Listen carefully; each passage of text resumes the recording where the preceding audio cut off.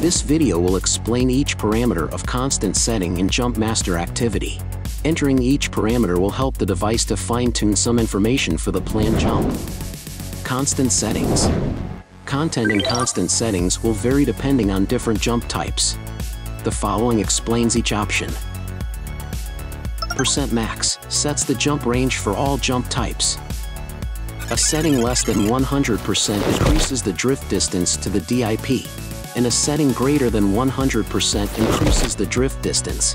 More experienced jump masters may want to use smaller numbers, and less experienced skydivers may want to use larger numbers.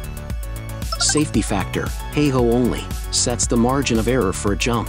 Safety factors are usually integer values of 2 or greater, and are determined by the jump master based on specifications for the jump. K-Freefall, halo only.